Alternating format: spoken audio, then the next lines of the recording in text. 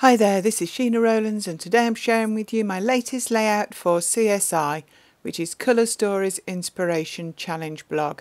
So twice a month there are case files that go live and this is case file 406. So using the colours there on the right and the list of evidence as inspiration, I'm going to make myself a layout. Now, one of the things listed in the testimony was creativity, or it says create team and idea. And I remembered that a good few years ago I took these photographs on a trip to Florence. And I'm going to use those, and I've never scrapped them before, and I'm going to scrap them today using Pinkfresh Studio some days. I do bring in a little bit of Vicky Booting later on, but mainly I'm using Pinkfresh Studio. So I want to use the 3 photos just to give an idea about these altered road signs. And I've now decided that I'm going to stagger them down the page in a column formation really. And either side of them I'm going to embellish. The idea of these challenges is to use up your stash and to look at what you own a little bit differently, be inspired by some of the things it recommends. You don't need to use everything on the evidence list that you see there, and later on I think you'll find me marking things off to see how many I do actually use. But it's a good way to kickstart your mojo really. So if you've never tried a CSI challenge, I would recommend it. There is an Instagram thread, there is a Facebook group, there's a blog as well, so there's lots of ways to find out about these challenges. And as I say, there's quite a big DT, so there's lots of inspiration for each of the case files.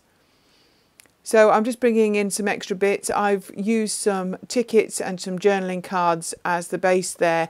I am going to trim that red pattern paper before I stick anything down. This is really me just going through things and deciding what I like the look of.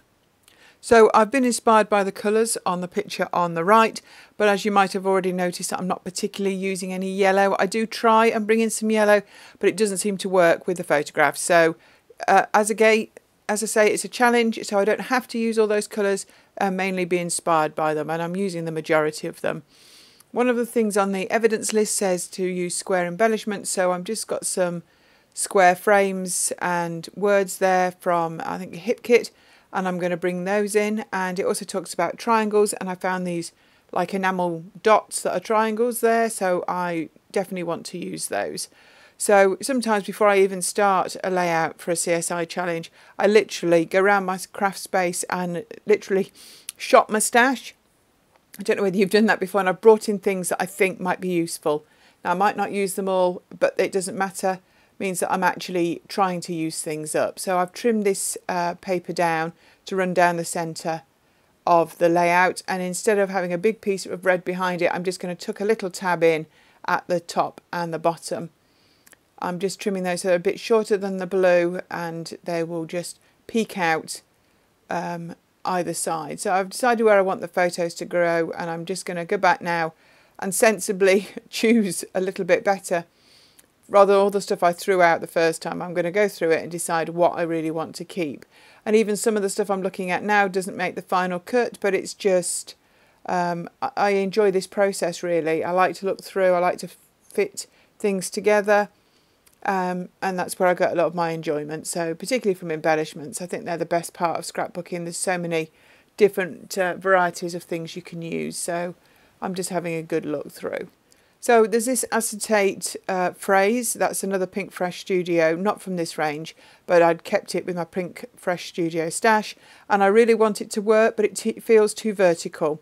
And I try various ways because I want it to stand out, but it doesn't actually make the final cut.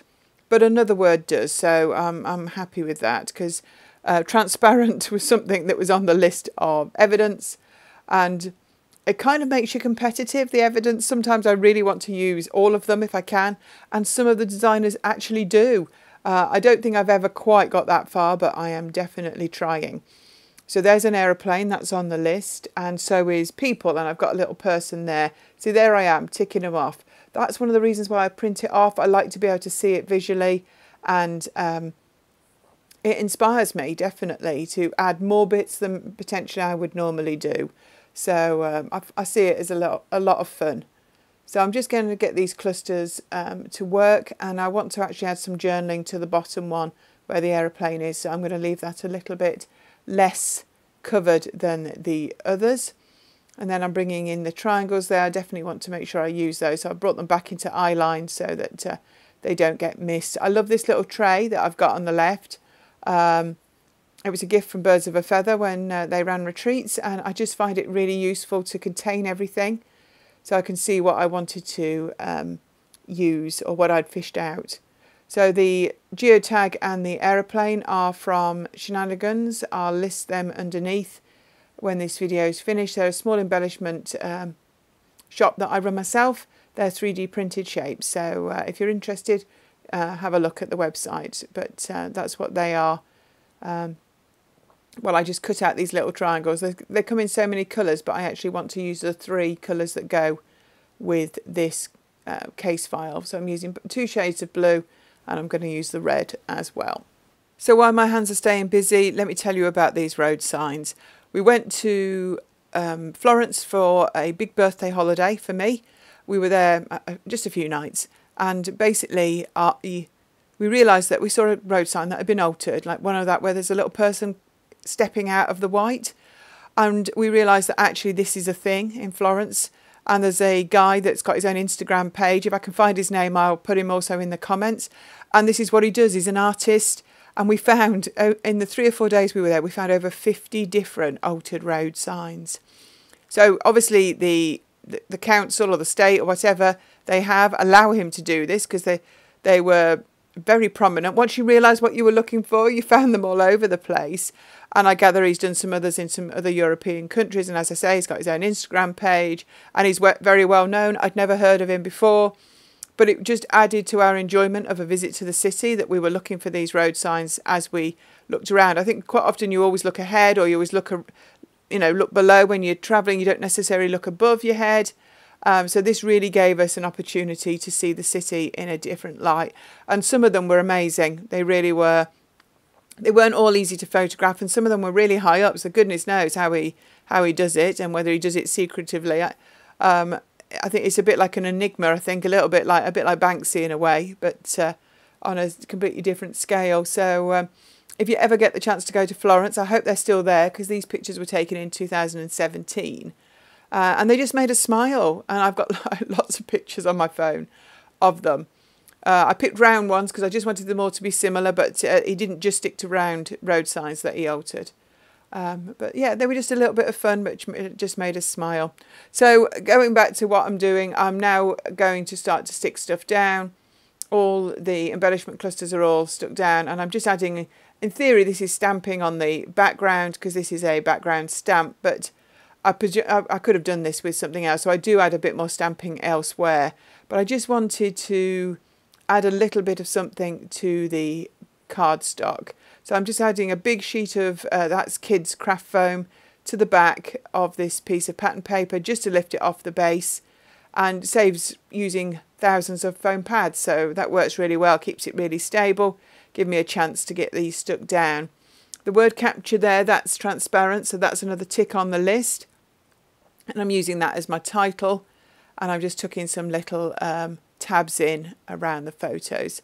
So I like the way that that's now looking. I can't figure out where exactly to put the title and whether it should be in the middle or not, but I actually go back and put it at the bottom, and then I'm just going to quickly stick everything down. So I've definitely included a pencil, an aeroplane, triangles, stitching, square embellishments, people, stamps, and something transparent. So that's a good half of the list, all to make this layout. And obviously I've added some bits that aren't on the list. That's absolutely fine too.